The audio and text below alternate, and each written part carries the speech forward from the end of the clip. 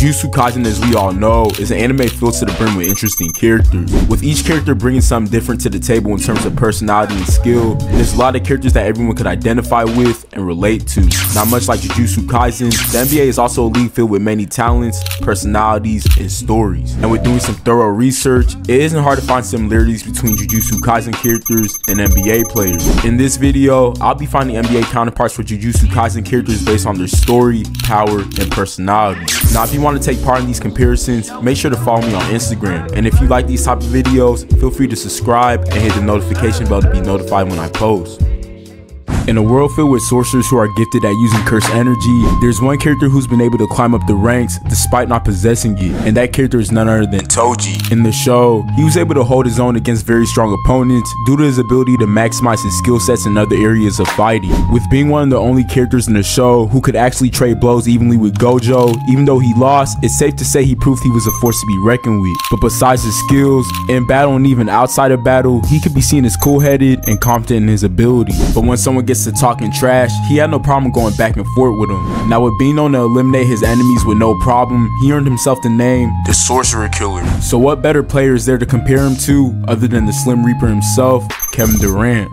KD, much like Toji, is a player who entered the NBA very limited not in skill set, but strength. With KD not possessing the strength that people thought was required of NBA players at the time, he had to make up for his lack of power with his insane scoring ability. With being renowned as one of the best scorers in the league, much like how Toji was able to hang with guys like Gojo, KD in the NBA is able to hang with arguably the greatest players of all time in guys like Curry and LeBron James. But outside of battle, personality-wise, these guys both keep a calm and collected demeanor in battle. And as we all know, much like Toji has no problem talking back to people, the same thing could very clearly be said about KD. With these guys also being known as efficient killers, it's another reason why this comparison fits so well. If we were to name a young sorcerer who's proven to be a consistent problem for his opponents, look no further than Megumi. With being said to potentially one day become as strong or even stronger than Gojo, Megumi in the show has already proven to be extremely formidable. Now, although he possesses insane strength and skill at a young age, one of his deadliest qualities is his ability to keep his composure in battle. With being able to keep calm and execute his moves in the midst of battle is one of the reasons why he's one of the coldest characters in the show. Watching his fights, every move he makes is calculated, and he's always one step ahead of his opponent, which makes him a perfect rival for Yuji Itadori. Now, one thing that fans like myself love about him is his personality. He's a character who really just keeps to himself, and I guess in my opinion, it adds to his aura. So what better player fits Megumi other than Shai Gilgeous-Alexander? Much like Megumi, Shai's a player in the NBA who's proven to have insane potential. With being in the MVP race last season, he's been able to solidify his name as a superstar in the league. And with being young, it's safe to say that much like Megumi, he has potential to be an extremely great player. But one of the things that really connects this comparison is their consistency. They're both guys who could heavily be relied on in battle to get the job done. And this, of course, is due to their ability to keep a calm head while they're in battle. None of these guys ever put a move to waste. Now, Shai's a player whose fan love comes from his personality. With both being characters who don't really do too much and are pretty much laid back for the most part, is the last thing that really connects this comparison.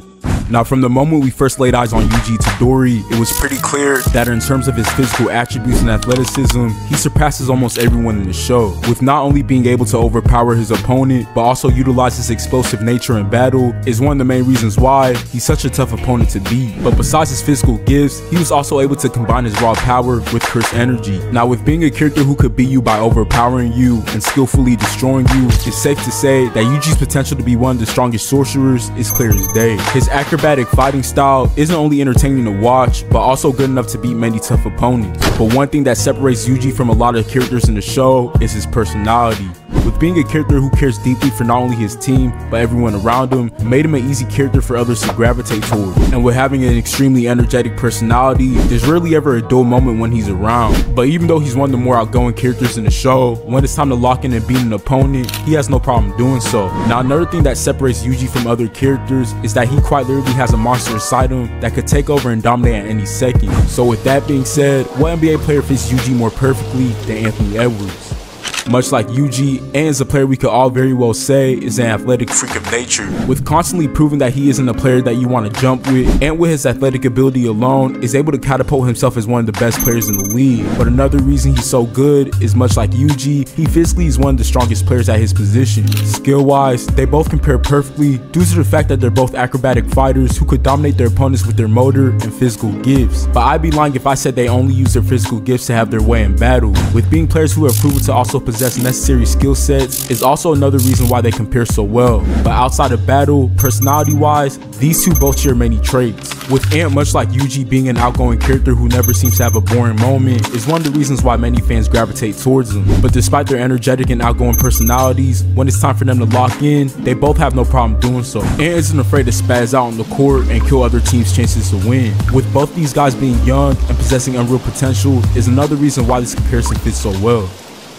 One character in Jujutsu Kaisen we can hands down all say has proven time and time again how tough he is none other than Gojo. With being blessed with probably the most overpowered ability in the show, Gojo from an early age was able to stand out from the other sorcerers in the show. Skill wise, the only character who we know able to match his skill level is none other than Sukuna. And with him being so powerful, he damn near ran the Jujutsu world. Everything in the Jujutsu society pretty much ran through him. And with him being the strongest, there's nothing the higher ups could do to stop him from doing what he truly wanted to do. He specialized in almost any form of combat in the show, whether it's hand-to-hand combat or using cursed energy. But the main thing that separates him from all the sorcerers was his IQ. Every single action he took in battle had a purpose, with thinking of every possible outcome and move only made him more formidable. Now, apart from being a great fighter, as we can see in the show, he was also a pretty great leader as well. And this is mainly due to the fact that he's well experienced in battle and also due to his outgoing personality. So with that being said, what other player fits Gojo more perfectly than LeBron James?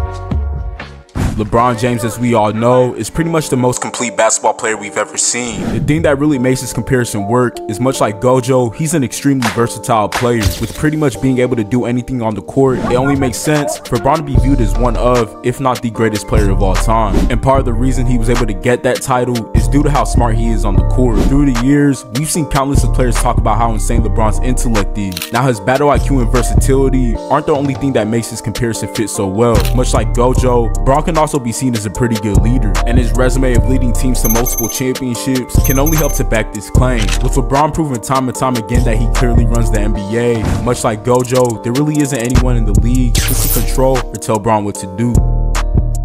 Sukuna, since the beginning of the show, has been regarded as the strongest Jujutsu sorcerer, and the reason for this is because during his era, he was able to dominate anything that came across him. With being an overwhelming force, he was deemed as the king of curses. He was a fighter whose skill set was completely unmatched. With being able to dominate you one-on-one or even one-on-many, there really wasn't anything anyone in his era could do to contain or stop him. Sukuna was a fighter who outmatched his opponents with speed, strength, and any other physical qualities you could think of. But what truly makes him a scary character is his personality. Personality-wise, he can be named as selfish, narcissistic, and cold-hearted due to the lengths he was willing to take to achieve his goal. But despite him being an a-hole, he was one of the most intelligent characters in the show, and ultimately, this is what led to his success. So what better NBA player fits him other than Michael Jordan himself? Now, many people believe Michael Jordan to be the greatest player of all time, and if you take a look at his resume, it's hard not to understand why he was given that title. With his complete dominance over his era, he rightfully earned the title as the GOAT. But much like Sukuna, his success came from his harsh personality. With wanting to achieve his goals at all costs, MJ to other players could kind of be seen as selfish, narcissistic, and cold-hearted like Sukuna due to the lengths they were willing to take to win. Now, skill-wise, both these guys were unmatched by anyone else in their era. With Jordan being able to pretty much have his way against any of his opponents, is another reason why this comparison matches perfectly. They both possess killer instincts that help dominate and win battles. Now, if you're a fan of Naruto and you want to see your favorite Naruto character compared to an NBA player, feel free to check out my last video. Lastly, if you have any shorts, reels, or TikTok videos you want edited, I'm offering my services to help edit videos for a cheap price. So if you're interested in me editing your videos, check out my Fiverr link in the description. If you like these type of videos and want to see more, please like, comment, and subscribe. And for more content, please follow my TikTok and Instagram. Thank y'all for watching.